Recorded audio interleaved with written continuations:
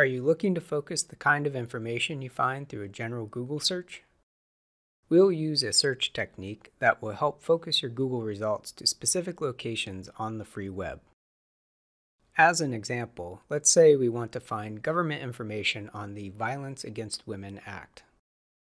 In the Google search box, type in your topic, in this case, quote-unquote, Violence Against Women Act, using quotes to keep our terms together, then add cite:/.gov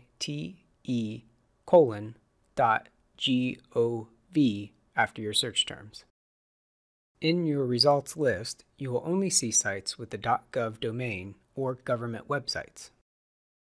The advanced syntax also works for other domains as well, such as .org or .edu.